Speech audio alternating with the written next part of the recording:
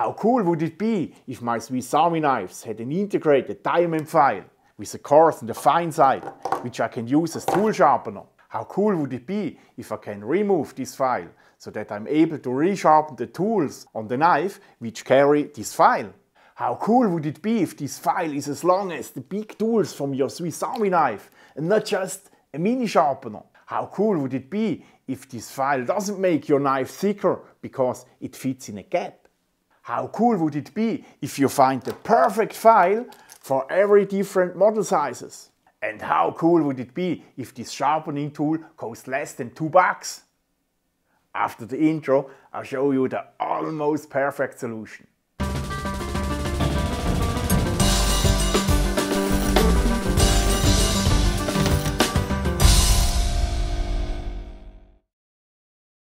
Hello YouTube! Welcome to another Swiss Army knife workshop video. In this series I show you maintenance and customization tricks for your Swiss Army knife.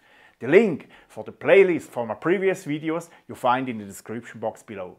In this video I will show you a surprisingly simple solution for a removable tool sharpener on your Swiss Army knife. We all know the Swiss Army knife steel is very corrosion resistant. And it's a tough steel, it's easy to resharpen, but compared to a modern powder steel or a good carbon steel, it doesn't hold a sharp edge very long. So for a heavy user like me, it would be fantastic if there is a possibility how I can resharpen the tools from a Swiss Army knife in the field without always carry a separate knife sharpener with me. Then in the situation I use the knife sharpener the most, I leave it at home for sure. In the past I saw a lot of videos from YouTubers which use these soft nail pads for regrinding their convex edge knives, and obviously this works pretty well. So I asked me, hey, what's about this other kind of nail files, these sapphire nail files? They look like this.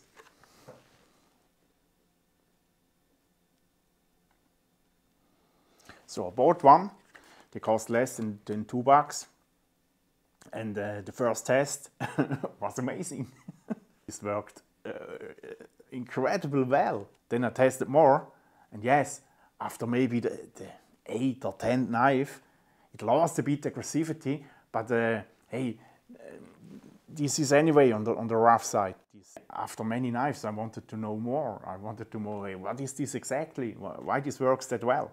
So I contacted these companies who make such sapphire nail files, and they told me all the same. Basically, these sapphire nail files consist of corundum particles which are embedded in nickel matrix.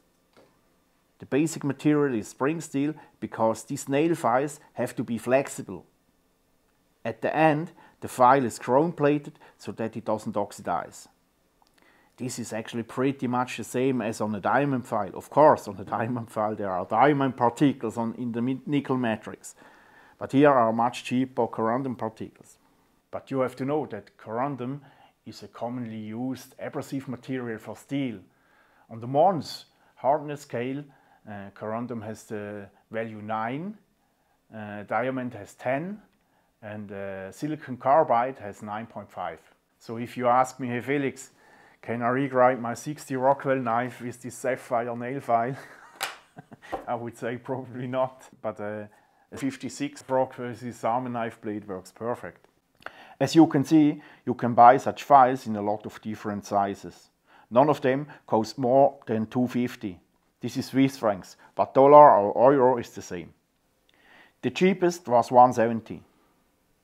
If there was a sizing information on the packaging or in the description, they measured the total length of the file.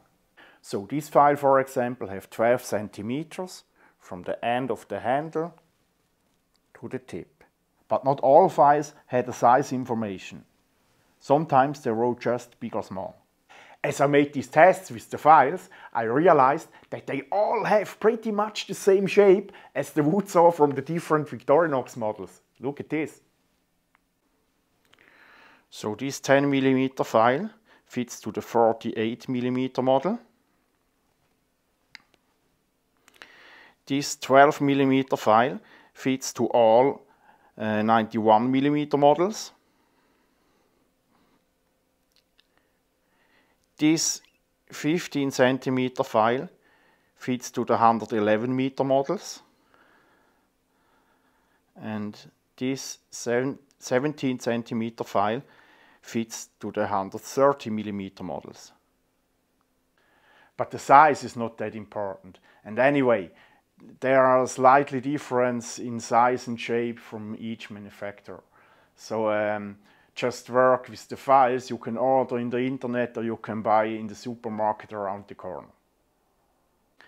But because of these similar shapes from these files and the wood saws, I started to study how can I store these files next to the wood saws.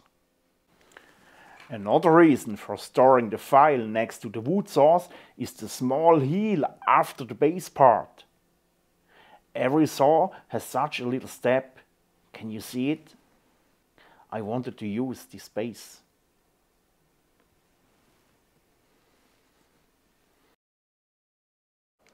I shortened the files so that they don't overlap the step. And I made this with an ordinary hacksaw, but maybe you have a more elegant solution.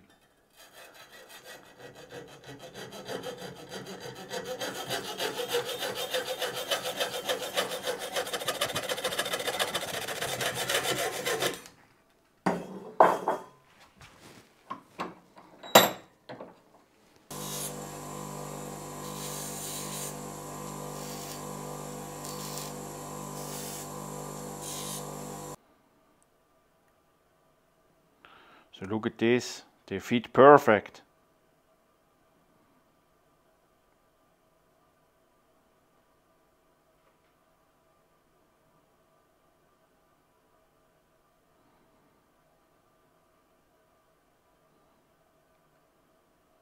Now the question came up, how can I attach the Sapphire file to the wood saw?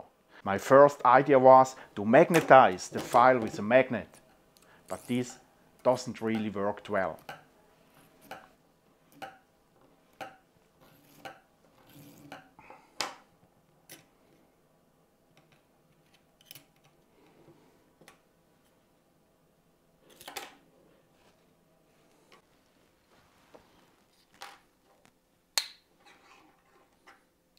The next idea is to simply clamp the file between saw and liner.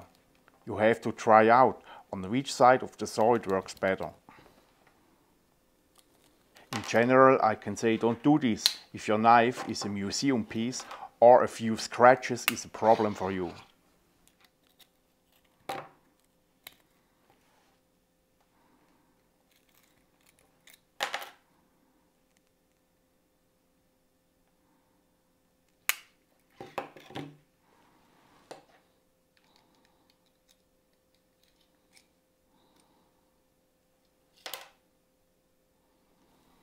If it doesn't hold as much that the file can't fall out, you just can take a piece of shrink tube and fix it like that. I'm sure you will find a solution how you can store the file safely.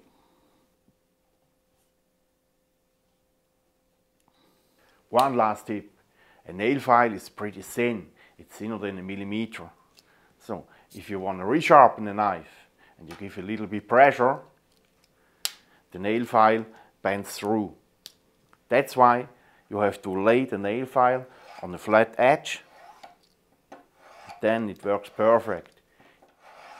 If you doesn't find a flat area somewhere in the nature, just take a piece of a straight branch and make it like this.